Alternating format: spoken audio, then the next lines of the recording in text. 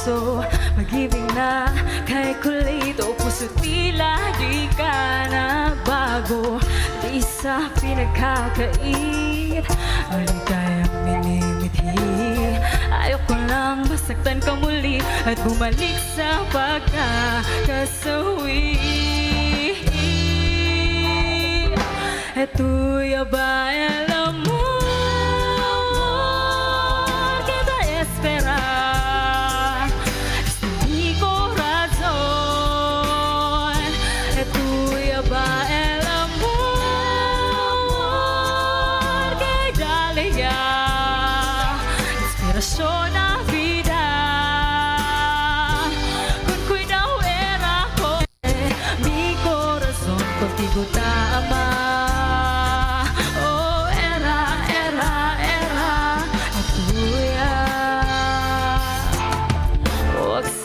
Magmadali sa papitig at kong puso. Pabubuksan kita muli, sana'y bumalik ng iyong ngiti. Eto'y ba alam mo, kita espera. Hasta mi corazón. Eto'y ba alam mo,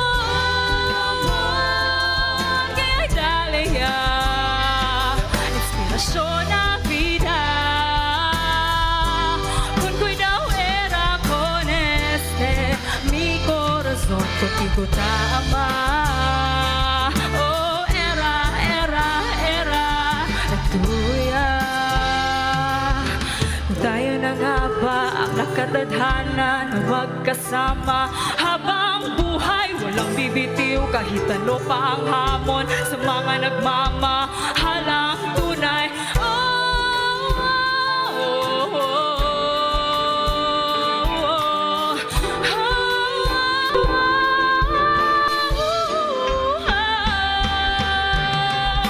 Ikaw na nga bang pag-ibig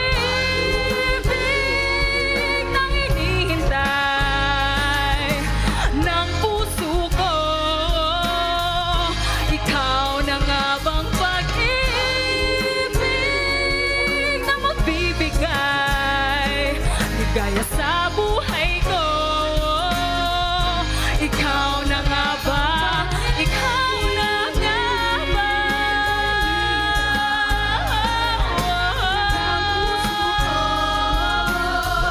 Ikaw na nga ba? Ikaw na nga ba?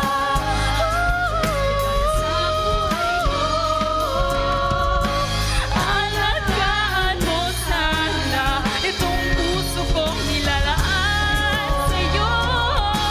Sana, sana, sana, ikaw na.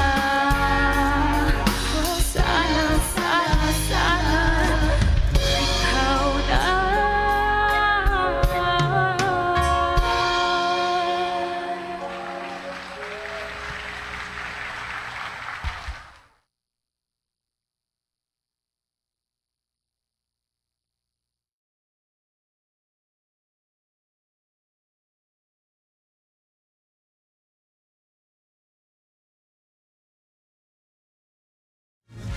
Star FM.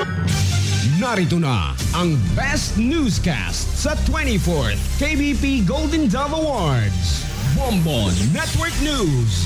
And the KBP Golden Dove for Best Radio Newscast Metro Manila goes to Bombo News, DWSM, Star FM, Bombo Radio. At ngayon, ang inyong tagapagbalita. Magandang tanghali, Pilipinas. Anumang oras sa buong mundo, narito ang Bombo Network News sa Noontime Edition, araw na ng Miyerkules o Huwebes, Mayo 27, 2021, sa ulo ng ating mga balita. Abangan yung update natin sa gawang impeachment hearing dyan po naman sa Kamara, laban naman kay Supreme Court Associate Justice Marvic Leonin. Sa international news, ang gunman sa massacre sa San Jose, California na 8 ang patay, may kinakaharap ding kasong sexual abuse at laging languraw sa alak. Samantala naman, kampo ni Vice President Robredo tinawag na kasinungalingan ang naging sumbong kagabi ni Secretary Roque kay Pangulong Duterte kaugnay pa rin sa vaccine infomercial. Ang DILG naman pinakilos na ang Task Force COVID Shield at iba pang puwersa para resolbahin ang mga spreader events na hindi kinakaya ng mga barangay. Sa Lawag City naman, malaking shopping mall doon abay nasunog at may update po tayo dyan sa Bombo Radyo Lawag mamaya-maya. Nakatenggang barko ng PNP Maritime Command sa Western Visayas nagdulot ng oil spill matapos na tumagilid sa Iloilo River. Sa sports balita naman, Philadelphia Sixers nakadalawa na ng panalo laban sa Washington Wizards. Yung New York Knicks na itabla naman ngayon ang serye kontra sa Atlanta Hawks. Sa entertainment news, Miss Universe Philippines Rabea Mateo iginiit na friends lamang sila ng American model na si Andre Brule kasunod ng kanilang viral photos habang nasa date sa Florida. At live nationwide, worldwide, via satellite mula sa Bombo News Center Makati, kami po ang maghahatid ng mga balita. Ako si Bombo RICO. Ako naman si Bombo ELMAR at ngayon sa detalye ng ating mga balita. Mga kabombo, Ka-Star Nation, nag-uusap na ngayon ang Department of Health, ang DFA at Department of Labor tungkol pa rin sa panukalang vaccination sa mga OFW na nakatagda ng lumipad papunta ng ibang bansa. Ayon kay Health Undersecretary Mirna Kabutahi, kabilang sa pinag-uusapan na ng mga ahensya ay kung paano apila sa mga bansa na nagre-require ng espesipikong vaccine brand sa mga dayuhang papasok sa kanilang estado. Nabatid kasi ng ahensya, maraming bansa ang hindi pa nagpapapasok ng dayuhan kung hindi Pfizer vaccine ang itinurok sa kanila. Paliwanag naman ng Department of Health, susubukang kausapin ng pamahalaan ng ibang mga bansa para luwagan din ang kanilang requirements lalo na kung saan may mga Pinoy overseas workers. Sa ngayon, limitado pa rin daw ang supply ng Pilipinas sa COVID vaccine. Dilan dito ay nagkakubusan din sa pandaigdigang mga supply ng bakuna. Kuha naman tayo ng update sa isinasagawang impeachment hearing sa Kamara laban kay Supreme Court Associate Justice Marvic Leonen. May report si Bombo Dave Pasit. Bombo Everly, Bombo ELMAR, ibinasura na nga ng House Committee on Justice ang impeachment complaint na inihain laban kay Supreme Court Associate Justice Marvic Leonen. Halos 2 oras lamang ang itinagal ng pagdinig bago nagdesisyon ang komite sa botong 41 na yes at 0 na no at abstention na ibasura ang impeachment complaint na inihain ni Edwin Cordevilla, itong Secretary General ng Filipino League of Advocates for Good Government of Flag, na inendorso naman ni Ilocos Norte 2nd District Congressman Angelo Marcos Barba. Ayon sa komite, insufficient inform ang impeachment complaint dahil sa walang personal knowledge itong si Cordevilla sa mga alegasyon nito laban kay Leonen. Tinawag pa ni Deputy Speaker Salvador Liachon na unsigned paper o scratch paper lamang ang reklamo nito ni Cordevilla. Bukod dito, hindi rin authentic records ang mga iprinesentang dokumento ng complainant. Ayon naman yan kay Cagayan de Oro Congressman Rufus Rodriguez. Puro photocopy sa dyaryo at online news websites kasi ang pinagkukuhanan ni Cordevilla ng mga dokumento na isinumiti nito sa komite. Kaya naman iginit ni Rodriguez na maituturing itong hearsay dahilan para hindi tatayo ang reklamong ito sakali ng mga sumalang pa ito sa trial. Betrayal of public trust at culpable violation of the Constitution ang binanggit na grounds ni Cordevilla sa kanyang reklamo laban kay Leonen dahil sa hindi paghahain ng SALE nito at pag-upo din daw nito sa mga kaso sa kanyang dibisyon sa Supreme Court, gayon din sa mga electoral protest sa House of Representatives Electoral Tribunal kung saan tumatayo siya bilang chairman. Hindi na ibabalik pa sa Secretary General ang reklamong ito matapos na maibasura, bagkus ay gagawin na lamang ng committee report para naman sa tuluyang pagsara ng naturang kaso. Kaugnay niyan, pakinggan natin ang bahagi ng pahayag ni House Committee on Justice Chairman Vicente Ching Veloso. That a motion to dismiss can be made on any of the following grounds, particularly paragraph J, that a condition precedent for the filing of the claim, or in this case of a complaint, has not been complied with, the chair opines that what we have in sum is an unsigned, quote, unsigned impeachment complaint that is provided for in section 3, third paragraph, due to the failure of the complainant to verify his complaint on the basis of allegations therein, quote, allegations therein that are true and correct, of his personal knowledge or based on authentic records, unquote. Ulitin ko po, the verification failed to satisfy the requirement that the allegations of complainant must be based on his personal knowledge or must be based on authentic records. Bombo Elmar, sa susunod na linggo, inaasahan ngang mailalabas naman ng komite itong kanilang magiging committee report patungkol dito sa pagbabasura nila sa impeachment complaint na inihain ni Cordevilla laban kay Justice Leonen. Bombo Elmar. So nangangulugan pala ito, Bombo Dave, hindi malamang naka-first base itong impeachment complaint laban kay Justice Leonen, Bombo Dave, sapagkat hindi na siya ibig sabihin uusad ito at magkakaroon pa ng malawakang mga pagdinig dyan sa Kamara, Bombo Dave. Oo, Bombo Elmar, kasi ang kinakailangan para umusad sana itong impeachment complaint laban kay Justice Leonen ay pumasa ito sa pagsusuri kapag ito ay sufficient inform at kapag ito ay sufficient inform, saka na lamang din i-determine na kung ito ay sufficient in substance naman. Pero sa pagkakataon na ito, dahil hindi pumasa sa sufficiency in form pa lamang, ay tuluyang ibinasura na itong reklamo laban kay Justice Leonen, Bombo Elmar. Oo. Granting for the sake of argument, kung sakaling umusad dyan, may panahon pa ba ang Kamara, Bombo Dave, na talakay niyan? Dahil sa kailangan din umusad din niya sa Senado para maging isang impeachment court, Bombo Dave. To tell you honestly, Bombo Elmar, actually wala na rin gaanong oras pa yung Kamara para i-google pa sa impeachment complaint na ito sakaling umusad man sana itong reklamo laban kay Justice Leonen. Actually, kahit si Deputy Speaker Doy Liatson ay nagsabi rin kanina na maraming bagay yung kailangan pagtuunan ng pansin yung mga mambabatas sa kasalukuyan. Isa na nga dyan itong pagtugon sa COVID-19 pandemic. Pero ang sinasabi din niya na dahil nga sa pagdedesisyon nila sa usapin na ito sa impeachment complaint ay dapat high regards pa rin daw yung mga mambabatas patungkol sa usapin na ito at hindi dapat basta magdesisyon lamang. Pero ang iginigit nga niya ay kung maaari nga daw ay tutukan na lamang yung iba pang mahalagang usapin at dahil yung reklamong inihain naman itong si Cordevilla laban kay Justice Leonen ay pawang scratch paper lamang, Bombo Elmar, dahil wala naman daw itong ibinase sa authentic records at ito ay pawang mga photocopies lamang sa mga news accounts, Bombo Elmar. I'm just wondering, nagtataka lang ako, bakit pinaschedule pa yan ng House Speaker, ganda rin ng Majority Floor Leader? Ibig sabihin, hindi rin kinilala ngayon ng mga miyembro ng House Committee on Justice, Bombo Dave? Well, kailangan naman talaga actually yan, Bombo Elmar, na aksyonan talaga ng Speaker. At actually, December pa ito last year na ibigay, naisumite pala sa mababang kapulungan ng Kongreso at na-endorso ni Congressman Barba ng Ilocos Norte, Bombo Elmar.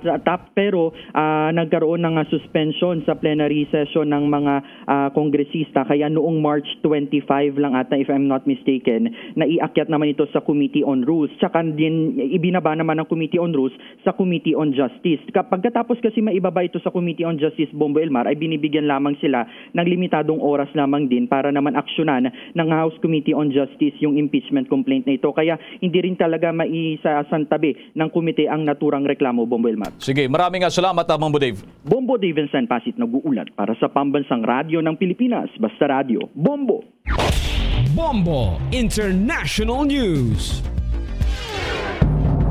Kinilala na ng mga law enforcement officials ang suspect na si Sam Cassidy, 57 anyos, na empleyado ng VTA Rail Yard doon sa California. Ayon kay Santa Clara County Sheriff Lori Smith na hindi pa matukoy kung paanong paraan namatay ang gunman na ayon sa ilang mga sources ay armado ito ng iba't ibang armas. Bago ang insidente ng pamamaril, nakuhanan pa sa isang surveillance video ang suspect papalis ng kaniyang bahay sa ELMAR Court na sinasabing sinunog ng suspect bago ito magtungo sa worksite. Base naman sa ilang mga detalye ay naharap sa dalawang family law cases na domestic violence at divorce ang naturang suspect. Pansamantala namang itinigil muna ang light rail service ng VTA matapos ang insidente ng pamamaril at samantala ay lumutang naman ang dating girlfriend ng suspect at sinabing dati na rin kinasuhan ang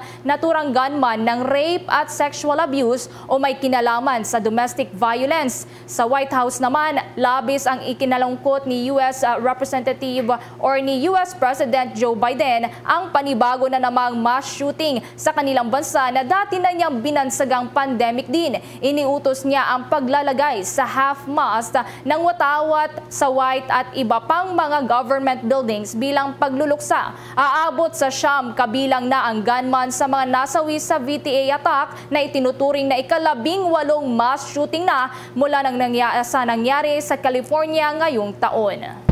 Samantala, balik tayo sa mga balita sa Pilipinas. Yung mga mayors pa rin sa Metro Manila, humihirit pa rin ang luwagan pa ng husto. Ang mga panuntunan po sa mga establishmento sa gitna na rin ng JCQ pagkatapos naman sa susunod na linggo. May mga detalye pa si Bombo Christian Yusores. Nagkasundo ang mga alkalde sa National Capital Region na irekomenda ang pagbukas ng mas maraming negosyo at paglulubag pa sa kapasidad ng mga establishmento. Kasabay ito ng nakatakdang pagtatapos ng General Community Quarantine o GCQ with heightened restrictions sa Lunes, May 31. Ayon kay MMDA Chairman Benhar Abalos Jr., makikipagpulong ang Metro Manila Council sa Interagency Task Force para ipresenta ang bagong panukala. Sa kasalukuyan, hanggang 20% lang ang pinapayagang kapasidad sa indoor dine-in services habang 50% sa al fresco outdoor dining. Ang mga tourist attraction naman sa rehiyon ay kasalukuyang may 30% capacity. Ayon kay Abalos, gusto rin ng NCR mayors na luwagan na hanggang 50% ang kapasidad sa mga religious gatherings na kasalukuyang nasa 30%. Hindi naman babaguhin ang oras ng curfew na mananatiling mula alas 10 ng gabi hanggang alas 4 ng umaga. Nilino naman ng MMDA Chairman na nakabase sa mga datos ng Department of Health ang desisyon ng MMC. Una nang sinabi ng independent group na Octa Research na dapat manatili ang GCQ with heightened restriction sa NCR Plus hanggang Hunyo dahil nananatiling mataas ang bilang ng COVID-19 cases sa mga lugar na sakop ng NCR Plus. Samantala, inirekomenda rin ng NCR mayors na simulan na ang pababakuna sa A4 o essential workers kasabay ng pagbubukas ng express lanes para sa A1 o healthcare workers, A2 o senior citizens at A3 o may comorbidity. Gusto rin daw sana ng mga alkalde na lawakan pa ang sakop ng A4 para sa lahat ng mga manggagawa maliban sa mga naka-work from home. Ayon sa DOH, pinaplansya pa nila ng NITAG ang pinala guidelines para sa pagbabakuna ng A4 at A5 o indigent population na inaasahang mag-uumpisa sa susunod na buwan. Para sa Bombo Network News, Bombo Christian Yusores nag-uulat para sa Pambansang Radyo ng Pilipinas, Basta Radio, Bombo! Bombo Christian, kagabi ay hindi nagpalabas ang IATF, ang Pangulong Duterte, ng bagong classification para sa Metro Manila, NCR Plus at iba pang lugar sa bansa.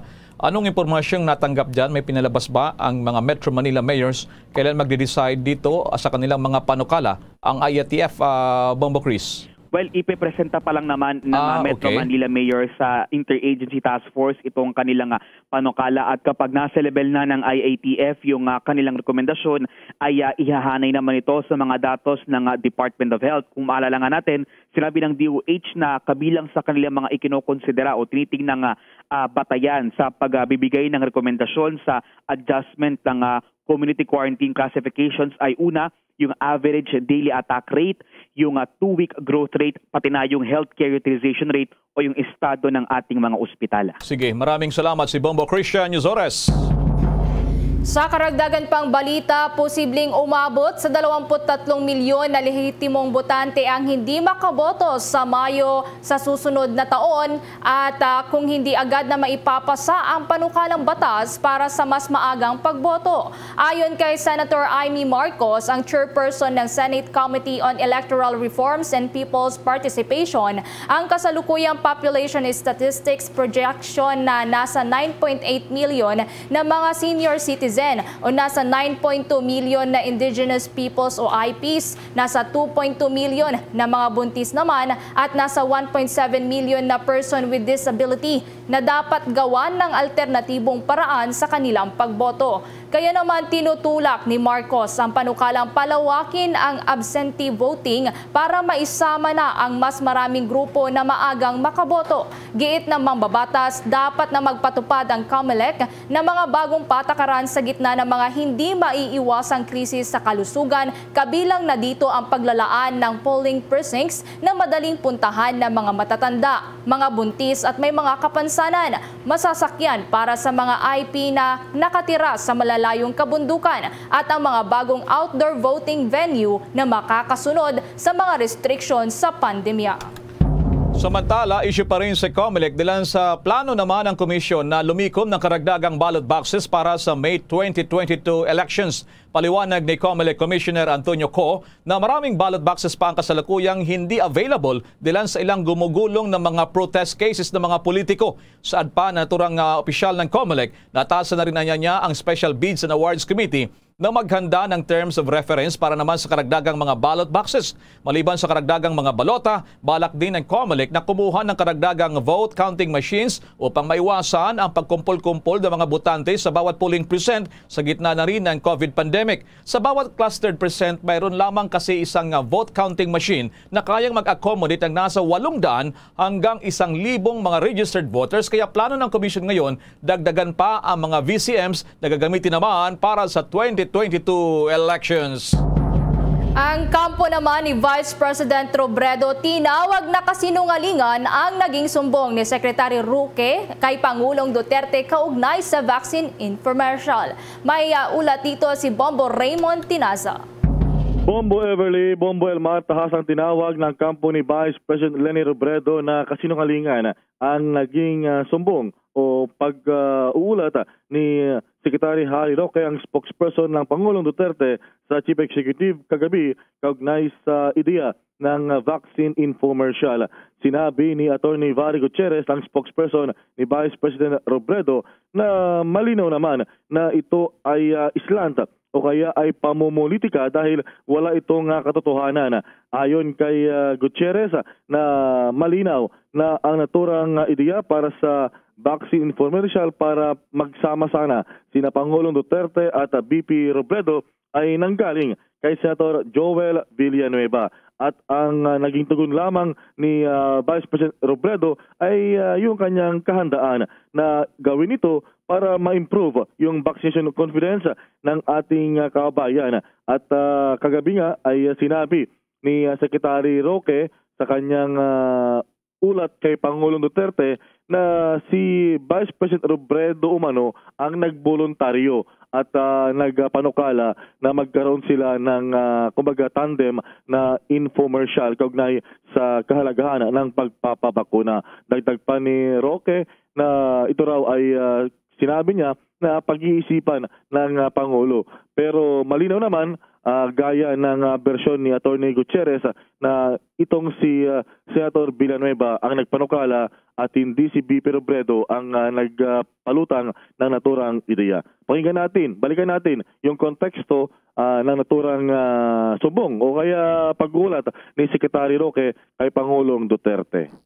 Iniisip ko po off the record na lang po dahil ayaw ko ng pasikatin. No? Pero unang-una po, ngayong nandito na po tayo sa bakuna, ating mga kritiko talagang hindi na tanggalin mo yata ang ano mo para mas maganda ang boses mo. Oo.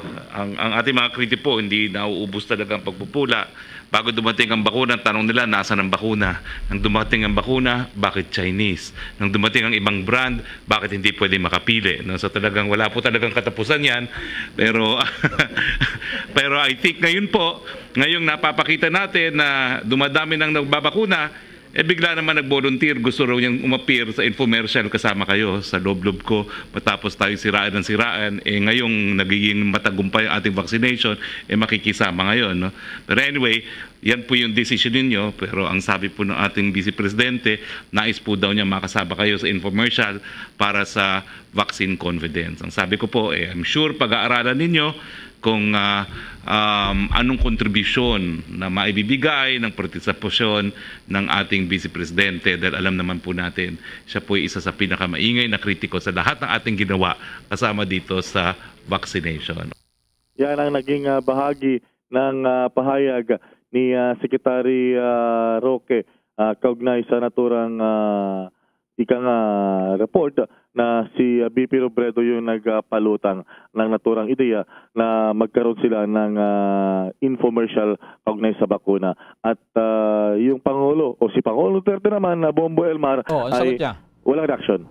So, no comment. Hindi niya pinatulan. Di ba yung ugat dito sa Senado? Ilang senador, Bombo Raymond? Actually, yun nga, tama naman. Yung sinabi ni Atty. Gutierrez na noong May 20, pinalutang ni Senator Joel Villanueva na magkaroon ng vaccine infomercial featuring yung top 2 elected officials sa bansa para kumbaga magkaroon o malinawan, maalis yung hesitancy o pagdududa, pag-ayaw ng ilan nating mga kababayan na mabakunahan. So yun yung kumbaga pero naiba naman yung naging sumbong ni Secretary Roque kay Pangulong Duterte. So base naman sa ating video at maging sa naging daloy ng meeting kagabi ay wala namang naging reaction dito ni Pangulong Duterte at makaalam na.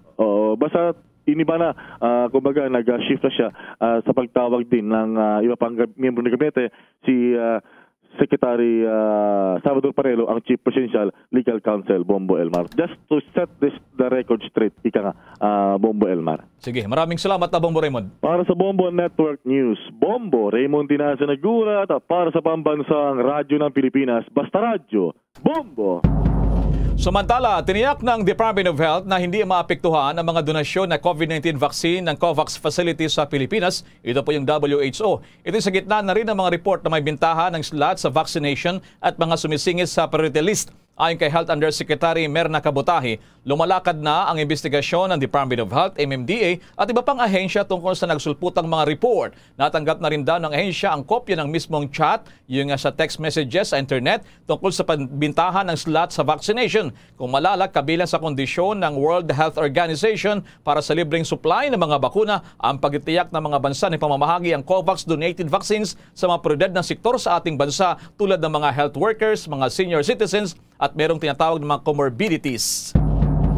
Ang Department of Interior and Local Government pinakilos na ang Task Force COVID Shield at iba pang puwersa para resolbahin ang mga spreader events na hindi kinakaya ng mga barangay. May report si Bombo Dennis Hamito.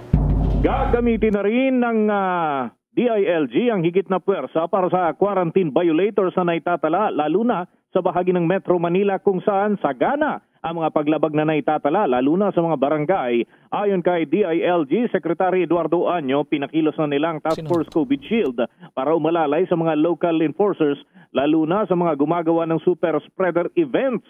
Kung hindi pa rin umano kakayanin, maglalaan pa sila ng iba pang puwersa para trabahuhin ang mga ganitong gawain. Pero uubligahin ang mga barangay officials na gawin pa rin ang kanilang parte at huwag iasa lahat sa external force. Kung mabibigo naman ito na i-coordinate ang problema at hahayaan lamang na magpatuloy ang mga super spreader events, patong-patong na kaso ang ihahanda laban sa mga lokal na opisyal. Narito ang bahagi ng pahayag ni DILG Secretary Eduardo Año. We are in extraordinary times talaga, the state of public health emergency. So talagang ang ating mga local officials, particularly barangays, marami talaga silang responsibilidad sa panahon na ito. Pero dapat maintindihan nila na hindi lang naman nila solo yung trabaho na ito. Kaya nga sinasabi natin, dapat yung kanilang barangay operation centers ay nakalink sa PNP stations at operation centers. Tapos dapat alam na nila yung tatawagang presinto sila sa JPF COVID Task Force. Pag kinolo nila yung trabaho, mahirapan talaga sila. Bahagi ng pahayag ni Interior Secretary Eduardo Año. Para sa Bombo Network News, Bombo Dennis Hamito nag-uulat para sa pambansang radyo ng Pilipinas, basta radyo, Bombo! Abangan ang detalye, may malaking sunog daw at ang natupok ng apoy rito isang malaking mall sa Lawag City. Pero bago ang balitang yan, samantala muna sa paalala. Guys, remember, di lang tayo ang may gusto ng Dunkin. Sila rin. Kaya mag-Dunkin, share it bundles. Magpangiti with Barkada Bundle. At magpasaya with the Ultimate Barkada Bundle. That's 12 premium and 12 classic donuts for $5.59. Share it, Dunkin, today. See posters for details. Promo runs from May 15 to June 30, 2021 only. For DTI Fair Trade Permit Number FTEB-116965, Series of 2021. At ngayon, sa pagpapatuloy ng iba pang pangunahing mga balita. Kuha muna tayo ng follow-up. Doon po naman sa sinasabing sumuko na suspect sa issue naman ng iskandalo sa vaccine slot at iba pang mga balita dyan sa Campo Crame. Nandun si Bombo Soberano. Bombo ELMAR, nakaalis na nga sa kustodiya ng CIDG-NCR ang suspect na sangkot sa pagbebenta ng vaccine slot. Ayon kay Police Colonel Rogart Campo, hepe ng CIDG-NCR, nakaalis na si Style Bonifacio matapos maghain ng affidavit kasama ang abogado nito. Hindi pa muna siya idinitine dahil pinag-aaralan pa ang kasong isasampa sa kanya. Sinabi naman ni PNP Chief General Guillermo Eleazar na iimbestigahan pa si Bonifacio at titignan ang lahat ng anggulo. Samantala, nagbabala naman si Eleazar sa mga police scammers na magtatangkang gumawa ng anomalya sa recruitment process. Ayon ngayong araw kasi, opisyal nang sinimula ng PNP ang kanilang nationwide nameless, faceless recruitment process upang matiyak na qualified at the best candidate ang mga bagong batch ng police na gagamit ng QR code. Nasa higit 17,000 police recruits ang kota ngayon ng PNP. Sinabi ni Eleazar, lahat ng safeguards ay kanilang ipinatupad para maiwasan ang anumang anomalya. Babala din ni Eleazar sa mga magtatangkang ipasok ang kanilang mga bata ay hindi siya mag-aatubiling sibakin sa pwesto ang mga mahuhuli at kanyang paiimbestigahan at sasampahan ng kaso. Tiniyak din ni PNP Chief na hindi madudungisan ng anomalya ang QR code system at sakali anyang may magtangka na ma-scam o kaya naman ay magbenta ng QR code, ibulong ito sa padrino nila para naman ibigay sa tip sa recruitment personnel ay mabibigyan ng karampatang parusa. Mula Campo Crame, Bombo Montaño Soberano nag-uulat para sa Pambansang Radyo ng Pilipinas. Basta Radio, Bombo! Ang malaking shopping mall naman sa Lawag City nasunog at pag-apula sa apoy pahirapan. May report niyan ang Bombo Radyo Lawag. Iniimbestigahan pa rin ng Bureau of Fire Protection dito sa lungsod ng Lawag ang pagkasunog ng isang malaking shopping mall. Base sa inisyal na impormasyong nakalap ng Bombo Radyo Lawag, nagsimula umano ang sunog sa bodega ng establishmento na nasa ikatlong palapag. Sa pagtungo ng Bombo Radyo Lawag News Team sa lokasyon ng sunog, pahirapan umano ang pagpatay sa apoy at hindi agad nakapasok ang mga bumbero dahil delikado at makapal ang usok. Agad namang nagresponde ang BFP Lawag, ngunit dahil lumalala ang sitwasyon ay tumulong na rin ang iba pang fire truck mula sa iba pang bayan at lungsod. Ganun pa man, nabatid na kahit marami na ang fire truck sa lugar ay nawalan naman ng tubig ang ilan sa mga ito kung kaya't rumesponde na rin ang Ilocos Norte Water District. Kabilang pa sa mga nagamit na equipment ay ang boom truck ng Department of Public Works and Highways dahil hindi makapasok ang mga bumbero kahit sinira pa nila ang mga bintana ng establishmento. Samantala, inabisuhan rin ng lokal na pamahalaan ang mga katabing establishmento na lumikas sa tagad namang gumalaw ang mga ito kung saan nilabas rin nila ang kanilang mga paninda. Natiyak naman ang tulong sa mga empleyado ng shopping mall lalo't nasa gitna ng pandemya dahilan pa rin ng COVID-19. Sa ngayon ay hindi pa matukoy ang dahilan ng sunog at kung magkano ang danyos o halaga ng mga nasira. Yan ang balita mula dito sa Bombo Radyo Lawag para sa Bombo Network News. Bombo Aileen Arda nag-uulat para sa Pambansang Radyo ng Pilipinas at consistent overall number 1 dito sa lungsod ng Lawag at Ilocos Norte. Basta Radyo, Bombo! Ang balitang yan, hatid po sa atin ng Dunkin' Donuts, pasalubong ng bayan. Is this the dagger? It's good! At the buzzer! The 2021 NBA Playoff Update! Y'all ready for this? Nakabawi na rin ang New York Knicks matapos talunin kanina sa Game 2 ang Atlanta Hawks 101-92 upang itablang series sa first round ng NBA Playoffs sa Eastern Conference. Umiksena ng gusto ang dating MVP na si Derrick Rose upang pagunahan ang opensa ng Knicks na magpasok ng 26 points. Ang NBA's most improved player na si Julius Randle ay gumana rin sa third quarter nang inalat sa unang bahagi ng game. Sa panig ng Atlanta, nasayang naman ang ginawa ng guard na si Trae Young na umiscore ng 30 points sa Sabado sa Game 3. Pagkakataon ng Atlanta na makuha muli ang abansil lalo na at papayagan na rin ang full capacity ng mga fans sa unang pagkakataon. Sa ibang game naman, lumamang na sa 2 panalo ang Philadelphia Sixers matapos tambakan nila sa Game 2 ang Washington Wizards 120-95. Minalas pa ang dating MVP na si Russell Westbrook na inalis muna sa game dahil sa posibleng injury. May 10 minuto pa ang nalalabi sa fourth quarter. Habang papalabas sa tunnel itong si Russell Westbrook, isang fan ng Sixers ang biglang nagbuhos sa ulo ni Westbrook ng popcorn. Dito nagalit si Westbrook at susugurin na sana pero pinigilan siya ng gwardiya. Bombo Entertainment News. Miss Tulang agad na binuhusan ng malamig na tubig ni Miss Universe Philippines ang nag-aapoy na chismis sa karelasyon na nito ang American model vlogger na si Andre Brulé. Sa harap ito ng mga viral photos nila ni Andre habang magkasama sa lunch at pamamasyal sa Hollywood, Florida, ilang araw matapos ang Miss Universe beauty pageant. Ilan sa mga larawan ay nagpi-flex pa ng muscles si Andre sa harap ni Rabea at ilang netizens ang nagsasabing kinikilig umano si Rabea. Pero sa Instagram story naman ni Rabea, ni-report nito ang mga viral photos nila ni Andre at nilagyan ng hashtag na friends, hashtag workmates, hashtag anomalies, and hashtag I'm not available. Binanggit din nito ang hashtag na Empire at hashtag na Mercator na tumutukoy sa kanilang agencies na pinapatakbo ng Queenmaker at Miss Universe Philippines Creative Director Jonas Gafford. Kaya wala daw namamagitang romansa sa kanila ni Andre at hindi sila available. Ilang netizens ang nagsabi ng kanilang mga espekulasyon na break na sina Rabea at ang kanyang long-time boyfriend na si Neil Salvacion at si Andre na ang bago nitong kadate. Naging usap-usapan ng netizens kung naghiwalay na ba sina Rabea, Mateo at Neil Salvacion matapos na mawala sa Instagram account ng binata ang mga larawan ng beauty queen. Sinabi ni Rabea at Neil ay magkasintahan sa loob ng 6 na taon at si Neil umano ang first boyfriend ng Miss Universe Philippines 2020. Bago tayo magtapos, mga kabobo ka Star Nation, sama-sama muna tayong manalangin at narito ang Oratio Imperata. Merciful and compassionate Father, we come to you in our need to seek your protection against the COVID-19 virus that has disturbed and even claimed lives. We ask you now to look upon us with love and by your healing hand. Dispel the fear and sickness and death. Restore our hope and strengthen our faith. We pray that you guide the people tasked to find cures for this disease and to stem its transmission. We thank you for the vaccines developed made possible by your guiding hands. Bless our efforts to use these vaccines to end the pandemic in our country. We pray for our health workers that they may minister to the sick with competence and compassion.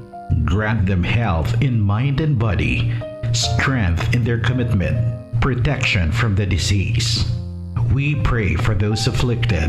May they be restored to health. Protect those who care for them. Grant eternal rest to those who have died. Give us a grace in these trying times to work for the good of all and to help those in need. May our concern and compassion for each other see us through this crisis and lead us to conversion and holiness.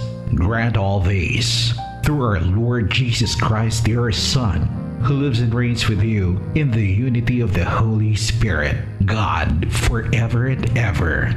Amen. Amen. Yan ang kabuuan ng ating mga pagbabalita. Balikan lamang natin ang mga headlines. Sa Kamara, hindi lamang naka-first base yung House Committee on Justice, agad na dinismiss ang impeachment complaint laban kay Supreme Court Associate Justice Mar Viclonen sa katatapos lamang na botohan 37-0. Sa international news, gunman sa massacre sa San Jose, California na 8 ang patay. May kinakaharap na dating kasong sexual abuse at lagi pang langos sa alak. Samantala, balita pa rin sa Pilipinas, kampo ni Vice President Robredo tinawag na kasinungalingan na naging sumbong kagabi ni Secretary Roque kay Pangulong Duterte kaugnay sa pinaman ng vaccine infomercial. Ang DILG naman pinakilos na ang Task Force COVID Shield at iba pang puwersa para resolbahin na ang mga spreader events na hindi kinakaya ng mga barangay. Sa police report naman, malaking shopping mall sa Lawag City nasunog. Pagpatay doon sa apoy, abay pahirapan at nawalan pa ng tubig ang ilang mga bumbero. Nakatenga namang barko ng PNP Maritime Command sa Western Visayas nagdulot ng oil spill matapos na tumagalid sa Iloilo River. Sa sports naman, Philadelphia Sixers nakadalawa na ng panalo laban sa Washington Wizards. Ang New York Knicks naman naitabla naman ang serye kanina kontra sa Atlanta Hawks. Sa entertainment news, si Miss Universe Philippines Rabea Mateo iginiit na friends lamang sila ng American model na si Andre Burley kasunod ng kanilang viral photos habang nasa date sa Florida. At live nationwide, worldwide via satellite mula sa Bombo News Center Makati, kami po ang mga naghatid balita. Ako si Bombo Everly Rico. Ako naman si Bombo Maracol para sa pambansang radyo ng Pilipinas, basta radyo, Bombo. At sumainyo ang kalipunan ng maiinit at pangunahing mga balita sa Bombo Network News. Hatid sa inyo ng pambansang radyo ng Pilipinas, Bombo Radio Philippines. Pa! Radyo Bombo!